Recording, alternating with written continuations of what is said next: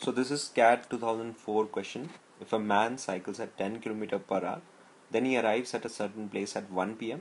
If he cycles at 15 km per hour, he will arrive at the same place at 11 a.m. At what speed he must cycle to get there at noon? Right. Now let's see this question as the same concept which we are following right now in this post. There are several other methods to solve this easily using AMGM concept, which I have discussed in my different post. So I will not like to introduce it here because then again I need to explain you everything from scratch, which is again easy. You just need one concept, but right now we'll stick to whatever we have learned till now. So as we know that the distance is constant, it's all about the varying speed, that is 10 and 15, right? And then the change in time and all, right? So what is the ratio of speed? That is 10 is to 15, which is 2 is to 3, right? 5 into 3, right? From here we got the simplified version. This is the ratio of time. Obviously when distance is constant, you will have a ratio of, sorry, this is the ratio of speed, right? Speed. And then you will have ratio of time as 3 is to 2. That is ratio of time, R of time. So what is the gap? That is 1.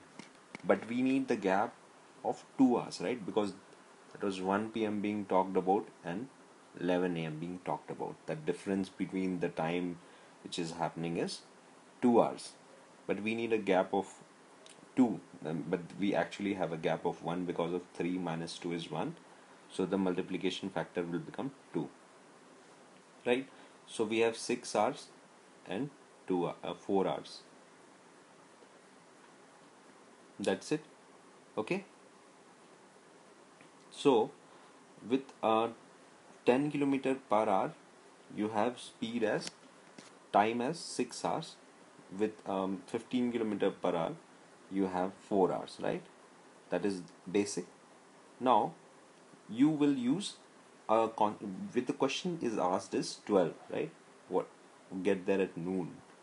So what do you need to do? Take just simply 2 of them, like consider the speed at 12 noon, that is 12 noon, as S.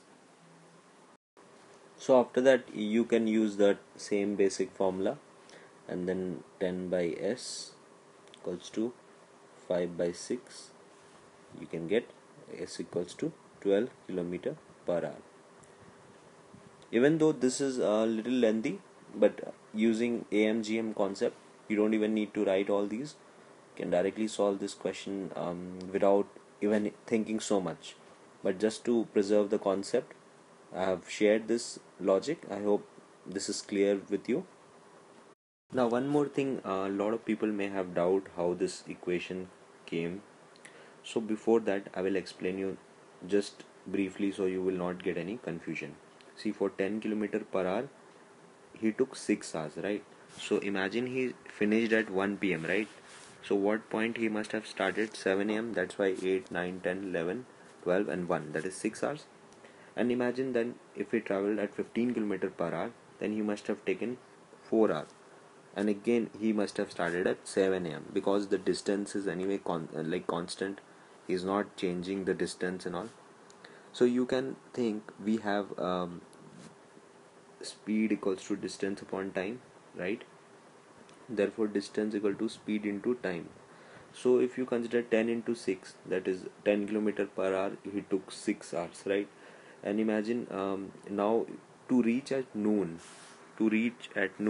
if he must have started again at 7 a.m. because that is constant, he would have taken 5 hours, right? 8, 9, 10, 11, 12, that is 5 hours. So 5 is constant. Now only thing which you don't know is what speed he must have traveled. That's why it's basically 6 into 10 equal to 5 into S. That's the same thing I have written with 10 by S equals to 5 by 6. So if you have any confusion, again please post in the comment section. I hope this logic is clear what I have here just used is just basic thing which I have just considered over here. Thank you.